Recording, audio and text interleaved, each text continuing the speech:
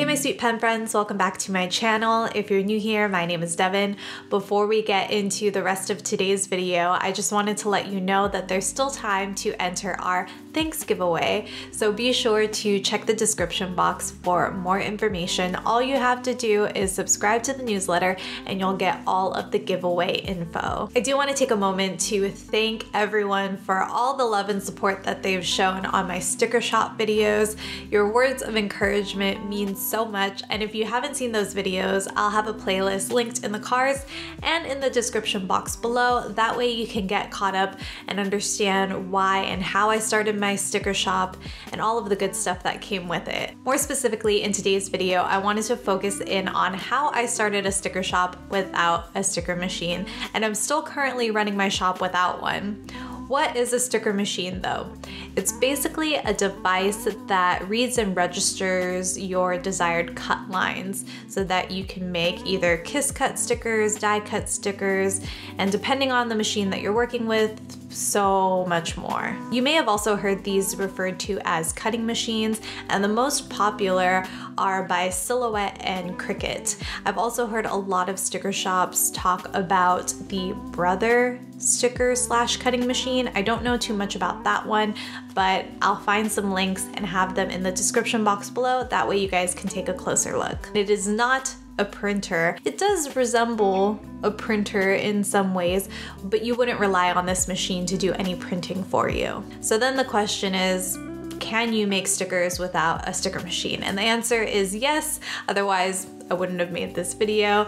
But basically, I'm gonna walk you through how I make my stickers without a sticker machine. This is not the only way, it's just a way that works for me. I do very quickly want to address why I currently don't have a cutting machine. I started my sticker shop back in July, so it's been 4 or 5 months now that I've been running my shop, and I'm just currently saving up for one. I do want one, but I wasn't gonna let that stop me from not starting my sticker shop sooner. And if you have that creative itch that you need to scratch, I would say don't let that hold you back either. As I mentioned, I started my shop back in July, and I actually started out with printables. So that to me is a form of sticker. It's a digital print that I provide on my shop for people to purchase, and once they download it, they can print it out themselves. And I actually have, I believe, those listings with the tags stickers so that people can look up stickers and find my listings.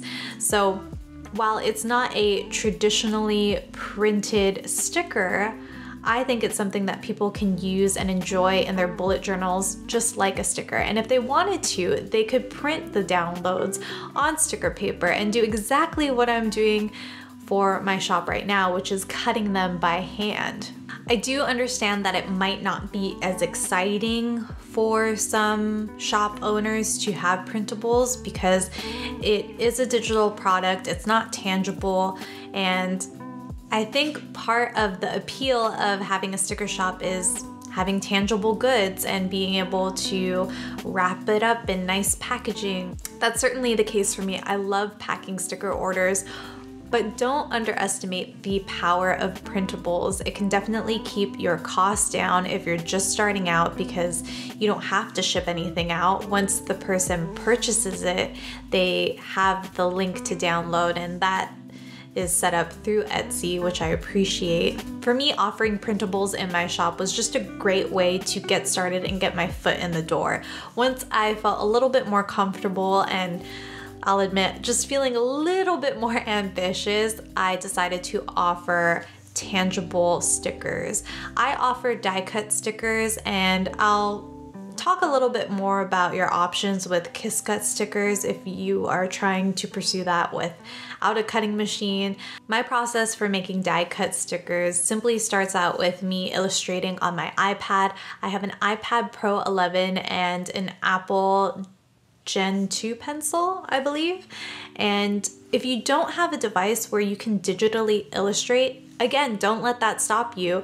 Stick to traditional mediums and find a way to scan in your images. That way you can still have the benefits and joys of making your own stickers. Once I'm done illustrating my sticker set and I've set it up so that I have as many designs as possible on one sheet, maximizing the amount of space that I can print on, I load my sticker paper into the printer and I print out my designs. As per the directions on my particular sticker paper, it does suggest that you let it dry before immediate handling, so I like to let it sit for at least an hour or so. Sometimes if I can't be bothered to wait that long, I'll start cutting sooner, but from there I just grab my pair of scissors and I start cutting my stickers by hand. At first, I'll admit that I was a little underwhelmed at the idea of having to hand cut, die cut stickers. I much preferred the look of Kiss Cut stickers, which is basically a sheet where you can peel off the stickers instead of having all of the stickers already individually cut, if that makes sense. But I've come to really love and appreciate the die cut style of stickers. I love how my packaging has come together to just make it look so cute and compact.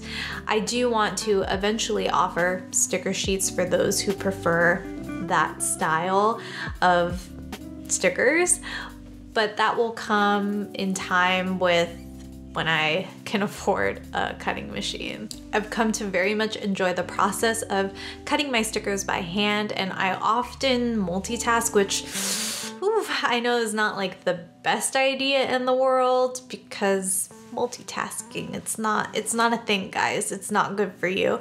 But if I'm feeling a little feisty that day, I'll edit a podcast episode while I'm cutting stickers for my shop, and I find that to be quite soothing. Sometimes I'll just cut in silence, and it's a nice sort of meditative activity for me.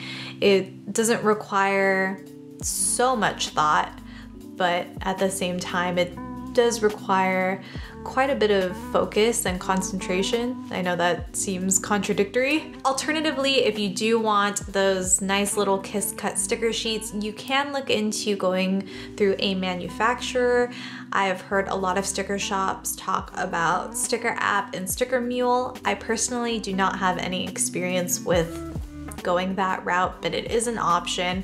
And I have also seen some people use an X-Acto knife to cut around their sticker designs while still maintaining that sticker sheet concept. I personally don't think that I have the patience or the precision to execute something like that, but I don't know, if I'm feeling particularly courageous one day, I might just go for it, and I know that it is an option, so I wanted to share that with you guys as well. Or why not just draw directly on the sticker paper? If you don't have a scanner, if you aren't able to print things, if you at bare minimum just can get your hands on some sticker paper, I think it would be perfectly fine to design directly on it. Don't feel like you have to follow a certain set of steps to achieve your goals. I've actually seen some dope artists, and these artists are doing it by hand. Nothing passes through the printer. It is just pen to paper or whatever medium they're using. I don't think I've come across anyone doing that yet in the sticker community, but I have seen people do like handmade bujo spreads, and I find that to be incredibly special. Each of your pieces would be so unique, and again, if you want this, you will find a way. I hope you found this video helpful, and I would love to hear from you. Are you planning to open up your own sticker shop? Let us know in the comment section below. And if you are planning to start your sticker shop through Etsy, be sure to check the description box below. I have a link so that you can get 40 free listings when you first open up your shop on Etsy. Again, check out the description box for that link. All you have to do is click it, and once you open your sticker shop, you'll get 40 free listings on Etsy. Etsy. If you enjoyed this video, please give it a thumbs up and feel free to share it with a pen friend who you think might also enjoy it. Don't forget to subscribe and to turn on those notifications, that way you don't miss any of our videos. I do my best to upload here every Wednesday at 8 a.m. PST, so please take care until then. Feel free to enjoy these 2 videos linked here on the screen. Thank you so much for watching, and I'll catch you in the next one. Bye.